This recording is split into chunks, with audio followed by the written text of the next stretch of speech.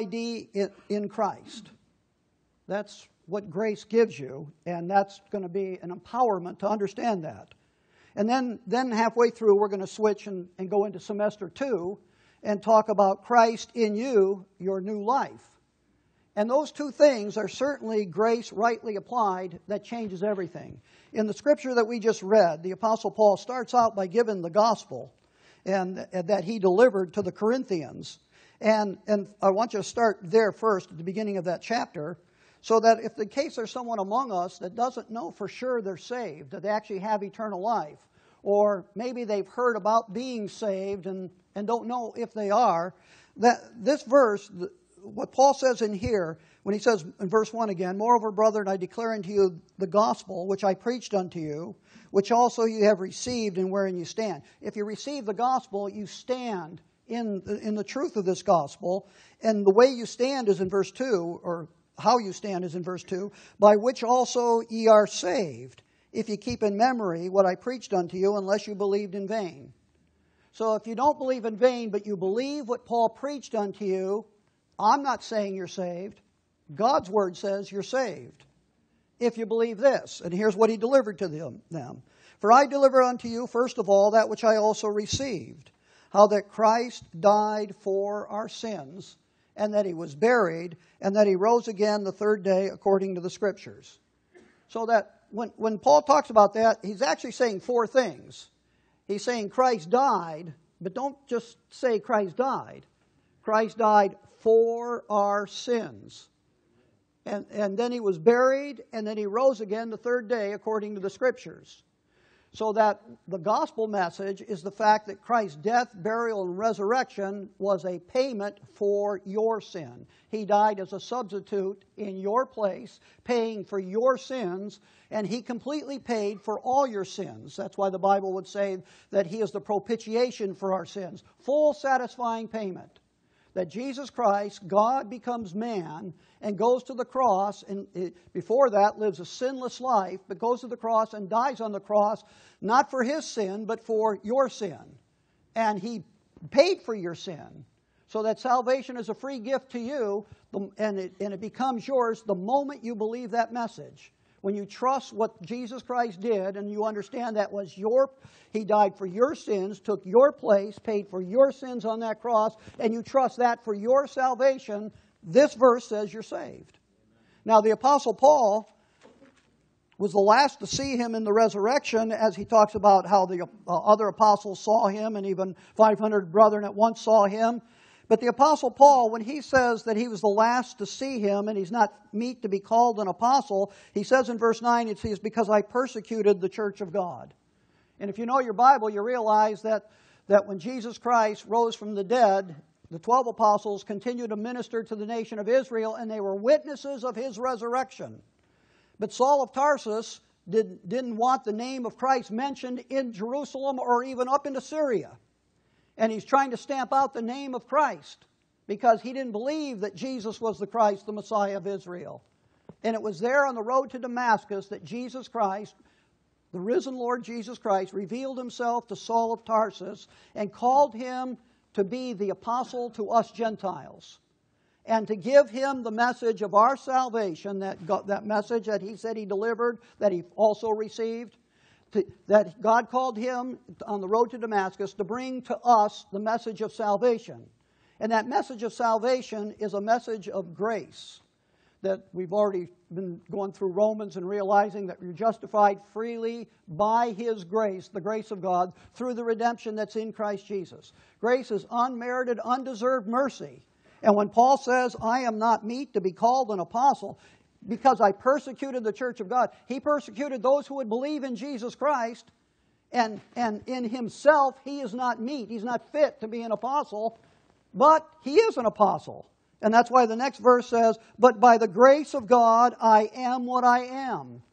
And by the grace of God, Saul of Tarsus was saved by the same message he delivered to us, believing that Christ died for his sins, and no matter how great those sins were, they were paid for by Jesus Christ. And the fact is that same grace that saved him called him to be an apostle. And that same grace worked in Paul in such a degree that he says, by the grace of God I am what I am, and the grace which was bestowed upon me was not in vain, but I labored more abundantly than they all. And he's not bragging about his own efforts and that he's a harder worker than everybody else.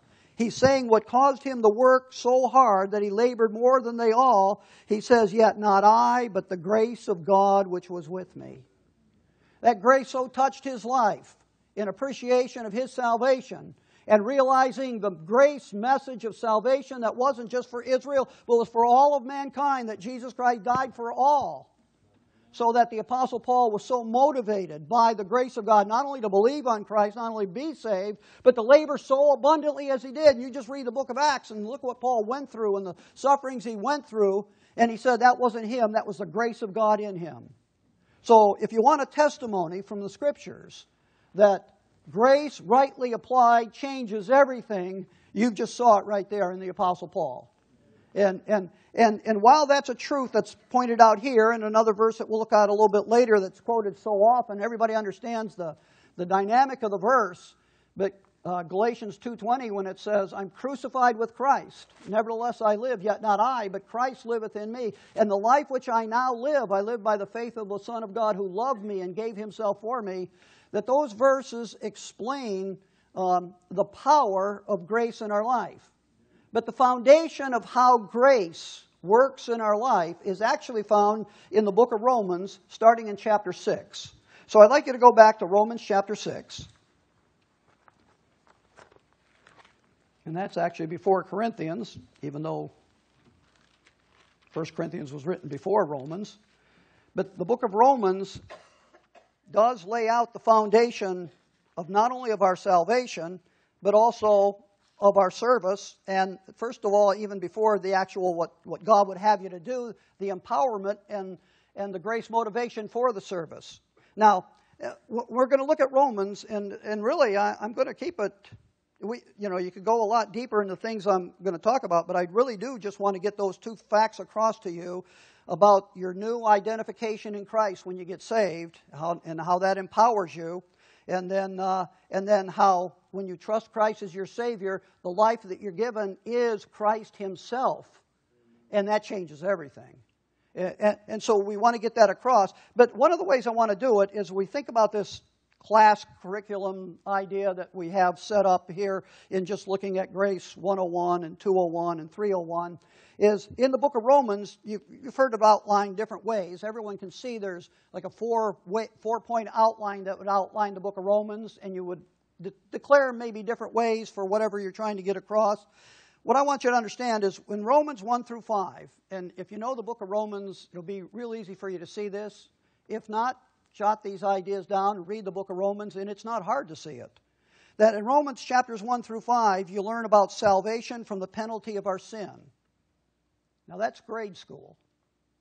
You trust Christ as your Savior, and then you start reading the book of Romans, chapters 1 through 5, and you understand perfectly and completely how God saved us from the penalty of sin. When you come to Romans 6, 7, and 8, you learn about salvation from the power of sin in your life. And I want to call that college. And it fits my outline, that's why. Then in Romans 9, 10, and 11, if you're not really familiar with that, at least come over to Romans chapter 11 so that you can see what I'm saying here, is that what you learn in Romans 9, 10, and 11 is about the dispensational change that God, when He called the Apostle Paul, Saul of Tarsus made him Paul, the apostle of the Gentiles, God postponed His dealings with Israel until a future day and began what the Bible calls the dispensation of the grace of God. And so Romans 9, 10, and 11 explains the dispensational change that took place and what's happening today and how it's going to culminate in the fullness of the Gentiles, which is a time in which we're going to be raptured out of this earth.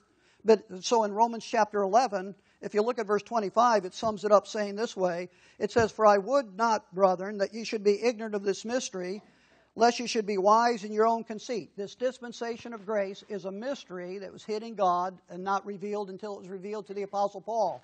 That God in time would postpone His dealings with Israel and send Paul out and call out Gentiles from all nations, people from all nations, to believe on Jesus Christ and to be saved. And as you'll learn about that ID, that you become a member of the body of Christ when you trust Jesus Christ as your Savior. And when Paul says, I would not, brethren, that you should be ignorant of this mystery, that God has set aside Israel and turned to us Gentiles, he says, lest you should be wise in your own conceit, that blindness has happened to Israel until the fullness of the Gentiles be come in, and so all Israel shall be saved. The fullness of the Gentiles is when God brings to completion and brings us to the fullness of what God has called us for. Then God will go back and finish His dealings with Israel, and then they'll come into their fullness. So I just read that verse to you so that you realize that if Romans 1 through 5 is the power of God unto salvation, Romans 6 through 8 is the power of God, the power of salvation, the salvation from the power of sin, that Romans 9, 10, 11 is salvation from the presence of sin. Because it takes us with the interruption of what God interrupted with the nation of Israel, brings us all the way to the fullness of the Gentiles till we're raptured out. Now that's graduation, right? But that's not the graduation. That's graduation in the glory. And the reason I say that is so that you'd realize that when you go from the college, Romans 6, 7, and 8, that the rest of this life, until we graduate to glory, you go to college to learn how to function in life, right? And so when you get to Romans chapters 12 through 16, and just go to Romans chapter 12, here's where you're out of college, you haven't graduated to glory yet, and you got to live through life. Now here's how you live through life. And you live through life with a transformed life by a renewed mind. Romans chapter 12, verse 1, it says, I beseech you, therefore, brethren, by the mercies of God, that you present your bodies a living sacrifice, holy and acceptable unto God, which is your reasonable service. So you've been trained. It's like when you go to college, you learn how to do a job, some kind of trade, and then when you graduate, then you got to go do the service, right? So this is where, until we go to glory, till we're raptured out in glory, Paul's beseeching us concerning our reasonable service. And he says, be not conformed to this world, but be ye transformed by the renewing of your mind, that you may prove what is that good and acceptable and perfect will of God. That there's a service that God, how to live in this life. And Romans 12 through 16 is going to tell you about every situation you'll face in life and how to deal with it, what God's will is in those situations, whether it's government, whether it's people outside the body of Christ, people within the body of Christ, and how you're supposed to deal with all these situations. All of it is found there in just those chapters in the book of Romans, so that after you've been through college and until you're gone to glory, it's time to live out those things in Romans chapters 12 through 16. And basically what you're doing with that renewed mind, the renewed mind begins in college here, and now becomes a reality in life as you practice it in Romans chapters 12 through 16. And really what you're doing, it's summed up in Romans chapter 13 and verse 14. He says, but put ye on the Lord Jesus Christ, and make not provision to the flesh to fulfill the lusts thereof. Your function in life, what we're going to be trained by going through college to do, is to live through life putting on the Lord Jesus Christ in this life before you receive a glorified body and God takes us into the heavens for the exaltation of Christ in the heavens. So, for you to be able to do that, we need to go to college. So go back to Romans chapter 6. And let's start on semester 1, which is your new ID in Christ. Verse 1, Romans chapter 6, verse 1. What shall we say then? What shall we say then? Shall we continue in sin that grace should abound? Now, we didn't go through chapters 1 through 5, but Ted did that yesterday, covering the gospel of our salvation and the riches of God's grace and salvation. But we did it in kind of a short way, just by starting in 1 Corinthians chapter 15, verses 1 through 3. What chapters 1 through 5, it takes us and explains the salvation and how we're justified by faith in Jesus Christ because He paid it all and He's everything that's required for salvation. That He's the full propitiation for sin. And people would ask, you got that verse 20 of chapter 5, Moreover, the law entered that the offense might abound, but where sin abounded, grace did much more abound. And when people say, well, wait a minute, God so completely saved me from sin by His grace, well, wouldn't that just cause me to go out and live in sin? So chapter 6, verse 1, what shall we say then? Shall we continue in sin that grace should abound? So he anticipates the question and tells you, okay, is that really the way that you should think? And no one really ever really thinks, yeah, God saved me from sin so I could continue to live in sin. Now, people ask the question, but everybody understands that's one of those foolish questions in the Bible. God didn't save you from sin so you could sin. If you're saved from sin, then God's also got a plan for you to live apart from sin.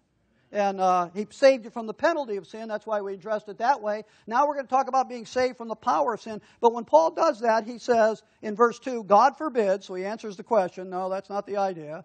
But then he says this, how shall we that are dead to sin live any longer therein? Now, he makes a statement. Now, the statement will be explained in just a moment. But in verse 3 is a real important verse. Know ye not that so many of us, as were baptized into Jesus Christ, were baptized into His death? He says you can't continue in sin because you're dead to sin in verse 2. But then when he says, know ye not, there it's possible that you haven't been taught yet that you have been baptized into Jesus Christ, and when you were baptized into Jesus Christ, you were baptized into His death. That's how you're dead to sin, because you've been baptized into Jesus Christ. And so apparently it's extremely important for you to know that you've been baptized into Jesus Christ and baptized into His death in order for you to be empowered not to live in sin. And so that's why he begins that question, no, you're not. This is something you're supposed to learn. So you're out of grade school, now you better learn this about when you got saved, something happened. And that you actually died to sin. And that's explained by being baptized into Christ. Now, this is not water baptism. And the way you know that is when John came around, John baptized with water. Water baptism is being baptized into water. But this is telling you that you were baptized into Jesus Christ. That's an interesting concept. But you know, the word baptized, it carries the idea, a synonym of that is to be identified. And it actually carries another thought of initiation. To be baptized is to be identified with something. And certainly John the Baptist, when he was baptizing with water, had a program to identify Israel to their Messiah, and which ones were going to belong to the Messiah and so forth. But the baptism here is a baptism that is going to identify you with the death, burial, and resurrection of Jesus Christ. It's also initiation. It's bringing you into something. And one of the things I've shared here, I know I have because I'm always amazed by this, is every once in a while you find these sportscasters, and I don't know why it's always seemed to be in sports, that has a good vocabulary. And they'll talk about a pitcher. I've heard this more than once now, where someone who's on a new sports team or something is coming out for the first time. He's going to pitch the first major league game, or he hit his first major home run, and they talk about it as his baptism into the league. And what they're talking about is his, he's been already accepted on the team, but this is his initiation into playing with the rest of the team. And so you're being initiated into something. And when you read this verse here, he says, know ye not that so many of us, as were baptized into Jesus Christ, were baptized into His death. Therefore, we are buried with Him by baptism into death, that like as Christ was raised from the dead by the glory of the Father, even so we should walk in newness of life. You've been identified with the death of Christ. We already said He died for your sins. And when you trust that, you're identified that His death is your death, and you died with Him because God the Holy Spirit, the moment you trust Jesus Christ as your Savior, the Bible says, by one Spirit are we all baptized into one body. Whether we be Jew or Gentile, bond or free, we have all been made to drink into one Spirit. The moment you trust Jesus Christ as your Savior, God the Holy Spirit places you into Jesus Christ. Now we're talking about a new ID that you have, a new identification that you have the moment you get saved. It goes on in 1 Corinthians, after it says that in chapter 12, verse 13, it says in verse 27, it says, now ye are the body of Christ. So when you're baptized into Jesus Christ, you're baptized into the body of Christ, and you're identified with Jesus Christ. You're identified with His death, His burial, and resurrection. Romans 6:23 says the wages of sin is death. And now you've died with Christ. The wages of sin is death. You trusted Jesus Christ as be your payment of sin, and you've been baptized into Christ's death and His burial, and as Christ was raised from the dead, you're now to walk in a new life. Because as you're going to see when we move on here, you have a new life. But here he's emphasizing your identification with Jesus Christ in His death and His burial. Verse 5, for if we have been planted together, you talk about, death, He died for our sins, so the payment of sin is made there at the cross, and when you trust that, you're baptized into His death, that payment of sin is made. The burial that takes place after that is putting away of sin. When someone dies, you put that person away, otherwise they're going to smell and all. So that's the putting away of sin. And you're waiting for the resurrection. So in verse 5 it says, for if we've been planted together in the likeness of His death, we shall be also in the likeness of His resurrection, knowing this. So, you don't learn this right away when you get saved. You get saved, you just believe, I'm a sinner, and I need a Savior because I can't save myself. And then someone tells you that Jesus Christ died to pay for your sins so that God could give you the gift of eternal life, so you trust that. But then you need to grow up after that and learn some things like this. Knowing this, that our old man is crucified with Him, that the body of sin might be destroyed, that henceforth we should not serve sin. You need to know that. That your old man, the old you're dead. And you're disassociated from the body of sin. It's destroyed so that you don't go around serving sin. Recognize it to be dead indeed unto sin. Verse 11 there, likewise reckon yourselves to be dead indeed unto sin, but alive unto God through Jesus Christ our Lord. Now you can't reckon that until you know what they just said in verses 6 through 10 there actually. Verse 7 says, verse 6 says, knowing this, that the old man is crucified with Him, that the body of sin might be destroyed, that henceforth we should not serve sin. But for he that is dead is free from sin. Are you dead? If you trusted Jesus Christ and you're baptized, placed into the death, burial, and resurrection, identified with His death, burial, and resurrection, you're dead to sin. And if you're dead to sin, you're free. You're free from sin. You shouldn't serve it. So you begin to learn your identification in chapter 6. And that identification then works out in a practical way when you reckon it to be true. In verse 17, it says, but God be thanked that ye were the servants of sin. Well, that's what you were before you were saved. You were in the flesh. The only thing you could do was serve the flesh and sin. So notice that's past tense. Down in verse 20, it says, for when ye were the servants of sin, that's before you got saved, you were free from righteousness. You didn't do righteousness, you sinned. What fruit, the question here, what fruit had ye then in those things whereof you are now ashamed? For the end of these things is death. But being now made free from sin and become the servants of God, ye have your fruit unto holiness and the end everlasting life. Why is the end everlasting life? For the wages of sin is death, but the gift of God is eternal life through Jesus Christ our Lord. So you understand that you're not a servant to sin anymore because you're dead to sin. And when you reckon that to be true in your life, you won't give in to the flesh and serve the flesh. You need to realize that you've been identified with the death, burial, and resurrection of Jesus Christ so that you can no longer serve sin but serve the Lord. You need to have that thinking, that reckoning in your mind. And that happens when you identify. Now, has there ever been a time, I'm not sure exactly where you're at in your life, and you might be wiser than to think this way, but has there ever been a time in your life that you wish you could just start life all over again?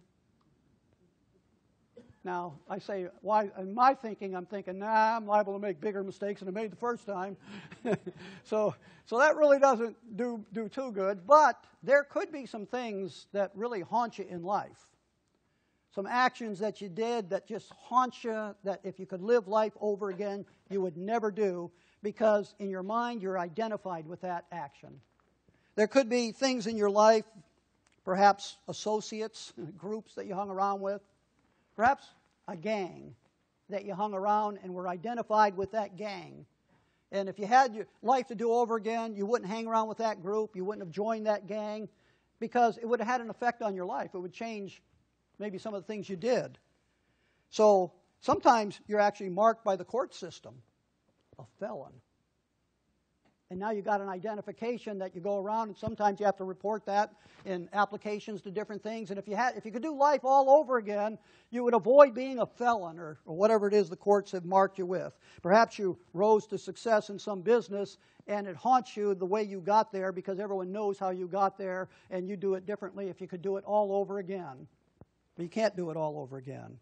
And so there's always the different sins of the flesh that could haunt you about those things. But that's what we're talking about, that when you get saved, the reality is you do have a new identification. It says, if any man be in Christ, he is a new creature. Old things are passed away, behold, all things are become new. And I know a lot of people look at that verse and think, okay, all my habits are going to change. That's not what that verse is saying.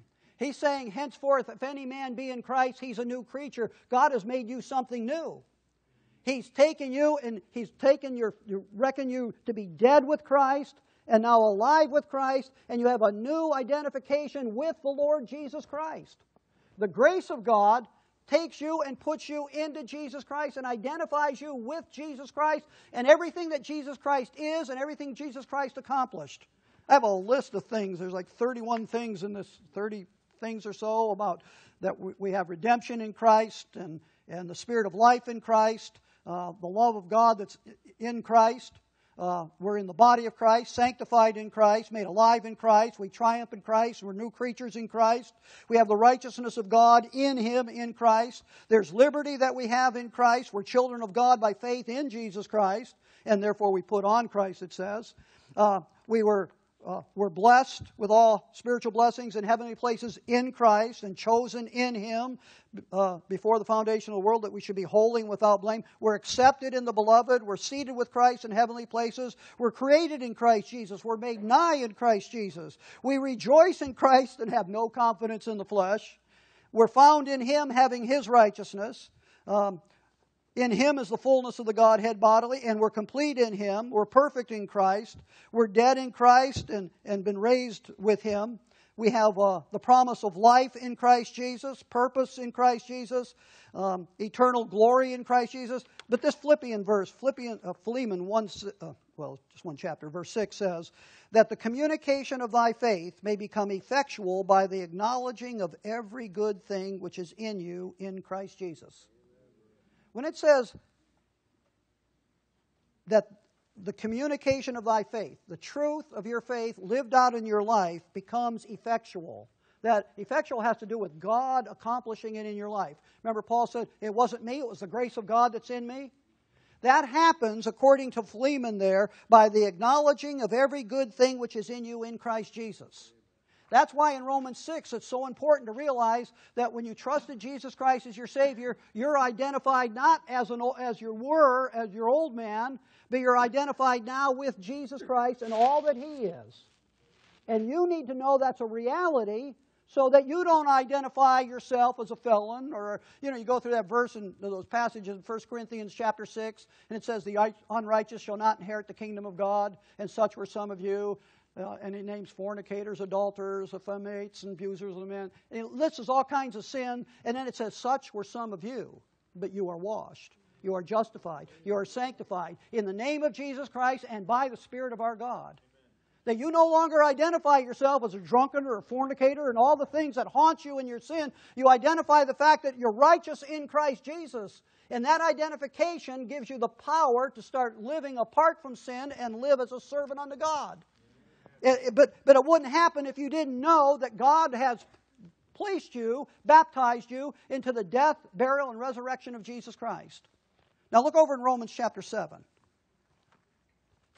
Romans chapter 7, verse 1 says, Know ye not, brethren, for I speak unto them that know the law. You know how everything, you got to know something here? He says, How that the law hath dominion over a man as long as he liveth. For a woman which hath a husband is bound by the law to her husband, so long as her husband liveth. But if her husband be dead, she is loose from the law of her husband. So then, while her husband liveth, she be married to another man, she shall be called an adulteress. But if her husband be dead, she shall be free from the law, so she shall be no adulteress, though she be married to another man. So you get the idea that a woman married to a man, as long as he's alive, he's her husband. And if she went with another man, she'd be considered adulteress against her husband. But if her husband be dead, she's not an adulteress. She's free to marry someone else. Verse 4, Wherefore, my brethren, ye also are become dead to the law by the body of Christ. His death becomes your death, and in so it's like you were married to your flesh, and the law worked on that flesh, and you're bound. But we just learned we've been baptized into Christ's death, burial, and resurrection. So we've died by the body of Christ so that this could happen, that we should be married to another. And that's not married to the flesh, controlled by the law, but that other that we're married to is even him who was raised from the dead, that's the Lord Jesus Christ, that we should bring forth fruit unto God. For when we were in the flesh, the motions of sin which are by the flesh did work in our members to bring forth fruit unto death. But now being delivered from the law, that being dead wherein we were held, we should serve in newness of spirit, not in oldness of the letter. Again, what I want you to see in that is that you're cut away from the flesh so that you could be joined unto Jesus Christ. And this isn't like someday that we're going to be the bride of Christ. This is what the Apostle Paul talks in Ephesians chapter 5 about the great mystery of marriage, when he says, a man shall leave his father and mother and cleave unto his wife, and the two shall be one flesh. This is a great mystery, but I speak of Christ, concerning Christ and the church. The great mystery is we are already one with Jesus Christ. Not waiting to be joined with Christ. We already have that. And the purpose we have it is so that we can bear fruit. Your joining to Christ is powerful. When you understand that truth, that you're no longer associated. Notice, in case you haven't seen this, Romans chapter 7, look at verse 5. For when ye were in the flesh. Doesn't that apply you're not in the flesh? Now, he's not going to say that till Romans chapter 8. But I was reading this one time, I thought, hey, he's already implying Romans 8 back here in Romans 7. That you're not in the flesh. That God has so taken and identified you with Christ that you're not identified with your flesh anymore. You're identified with Christ, and the purpose of that is fruit. Now, that's real important for what I want to get across to you, because God is not interested in artificial actions, artificial fruit. See, the law can make you do things that look like and act like a Christian, and it's just nothing but manipulation on the outside. What God is a creator who creates life. And what He wants in our life is fruit in our life, reality. And that reality comes when a person realizes that they're joined to Jesus Christ and one with Him. And the truth of that then produces fruit, not just artificial, it's really the life of Christ then being lived out. Now that's powerful, and I guess I need to explain it this way. Have I told you about my grandson Billy? Well, I can use him as an illustration now. See, his last name is McLeod. And I don't want to get into this part, but unfortunately, when he was conceived, just 8 weeks, his dad went home to glory. A tragic medical kind of accident, but unexpected. But anyhow, it allows me to make a couple illustrations. One is Billy is now approaching 11 months old, and all of a sudden you can see the Adamic nature. I thought he was an angel. But around our house, when we see that arise, we say that's the McLeod in them. And because we're now more involved than just grandparents, Sanja and I, we're pretty much involved in his life, and we're going to raise him as a Bruscha. Now, that means something, because as he starts developing in life, he's going to know how a Bruscha thinks. What a Bruscha does, Bruschas go to church on Sunday. And what Bruschas, how we think, how we act, what's appropriate to be said, what's appropriate not to be said. He's going to have to be taught all that. But he's going to learn that because, the way I'm saying it, he's a Bruscha. Now, that'll be his first identification that he's going to learn. And it's really his first life. And as he grows, there's going to become a time, and I hopefully sooner, better than later, that Billy will someday understand the truth of Romans chapters 1 through 5. And he'll trust Jesus Christ as his Savior. And he will get a new identification. Oh, that's far better than a Bruscha or a McLeod. And in that new identification, he's also going to receive a new life. But in that new identification, he's going to learn what it is to belong to Christ and to be identified with Jesus Christ. And as he does that, it will produce fruit in his life if he grows and understands and appreciates that. One of the ways that you know how that works and that is actually powerful in life is in America, we call it national pride. But really, pride, that's not a good word, really. It's really, we have a national appreciation. We appreciate our nation. And because we appreciate our nation, sometimes the young men of our nation are called on to go to war and defend us. And people are proud or appreciate the country so much so that they'll give their life for our country. Why? They're an American. Does that mean something? Well, apparently so. For years, people have died for the fact that they were an American and what that means, and to be able to perpetuate that, they've given their life. So to be identified with something is very powerful. In our country, we got homes that are just busting up left and right, children being raised with one parent, and sometimes that one parent is really a half a parent. And so our kids really are growing up and have no home structure, no identification. They go out in the street, and there's a gang there that's willing to accept them and give them a brotherhood. And they join that gang, and because they join that gang, they'll dress a certain way, they'll walk a certain way, they'll think a certain way, they'll act a certain way, they'll speak a certain way. Why? Because they're associated with that gang. So what you're identified with has power in your life.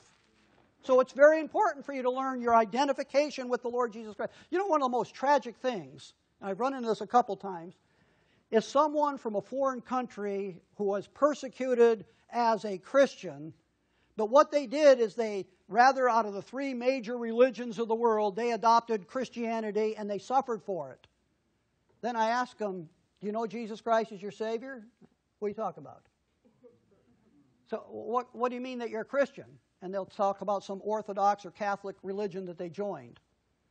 And what's really tragic there, do you realize they made themselves a Christian because they joined some religious organization. They weren't baptized by the Spirit of God into Jesus Christ. They really aren't one with Him. They just think they are because they've taken a name and gave themselves that name. But at the same time, that meant something to them. Some of them have suffered back in their homeland because of it. And that's tragic because they really aren't identified with Jesus Christ. But those of us who have trusted Jesus Christ and don't give us our own name, didn't profess ourselves to be Christian by name, but we are one with Christ in reality because God's Spirit baptized us into Jesus Christ, that ought to have a meaning in our life that would transform our life. Now that's semester 101. Semester is the second part of that, the first semester of 201. The second semester, look at Romans chapter 8.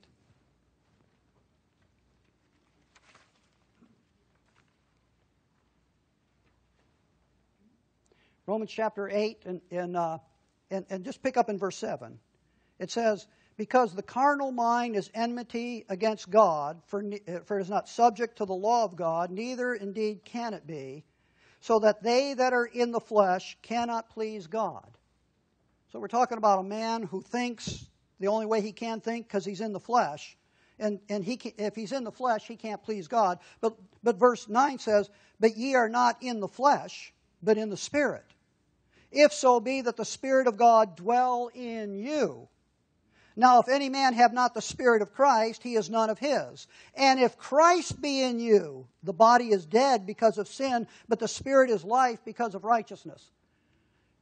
In verse 9 there, but ye are not in the flesh, but in the Spirit, if so be that the Spirit of God dwelleth in you. So you're in the Spirit if the Spirit of God dwells in you. And if the Spirit of God dwells in you, it says, now if any man have not the Spirit of Christ, he's none of his. And if Christ be in you, you've got the Trinity right there. You're in the Spirit's in you, which is the Spirit of God in you, which is Christ in you. And when you trust Jesus Christ as your Savior, not only are you placed into Jesus Christ, and that's powerful, but what's life-changing is Jesus Christ is put into you. Both are true. And you become one with Jesus Christ. You're identified with Him, and He comes and He indwells you through His Holy Spirit. And when I say it's life-changing and powerful, verse 11, we have a lot of discussion about this verse. In that context, it says, but if the Spirit of Him that raised up Jesus from the dead dwell in you, He that raised up Christ from the dead shall also quicken, make alive, your mortal body by His Spirit that dwelleth in you. Well, someday you're going to be resurrected, but we're talking about the Spirit of God that's in you right now, empowering this body so that this body can be used as a servant, as a service to God. And so you have both those truths of what you being of Christ, you being identified with Christ, and Christ being in you. Man, that was fast.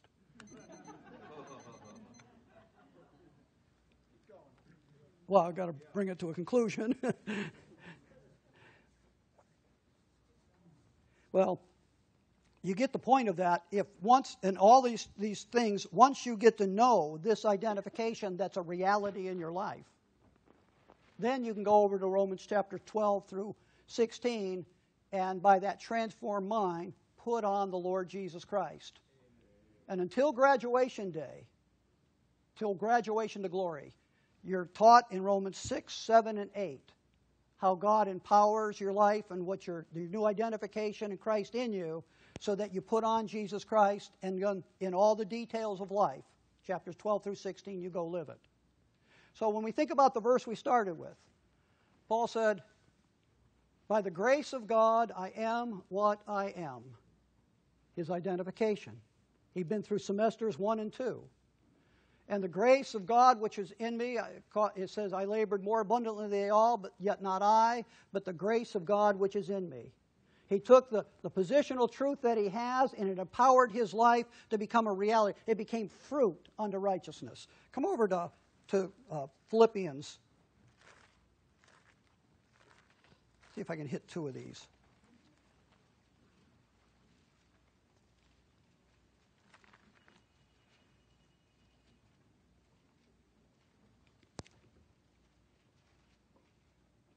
These introductions, these truths that we just looked at in Philippians and Colossians are just spelled right out so clearly. But they're used as introductory. When Paul writes in Philippians chapter 1, he says in verse 8, for God is my record, how greatly I long after you all in the bowels of Jesus Christ. In this I pray, that your love may abound yet more and more in knowledge and in all judgment. So as you grow in understanding, and grow in judgment, you'll be able to make some discernment. See, there's the cause in verse 9. Here's the effect. That ye may approve things that are excellent, that ye may be sincere and without offense till the day of Christ. So as you grew in your understanding that you can make proper judgment, you'll approve things that are excellent, that you may be sincere without offense. And then verse 11, being filled with the fruits of righteousness, which are by Jesus Christ. Paul said, it's not me. It's the grace of God that's in me. It's by Jesus Christ unto the glory and praise of God. Understanding that position, the more you understand that, causes you to make some right decisions, and the result of your life is those are fruits of righteousness that are by Jesus Christ unto the glory and praise of God. Galatians chapter 2 and verse 20, and we'll conclude with this.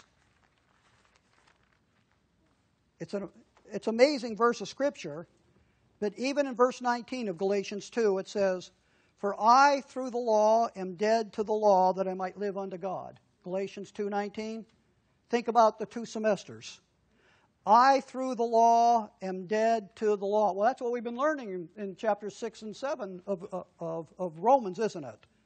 That I might live unto God. There's Romans chapter 8.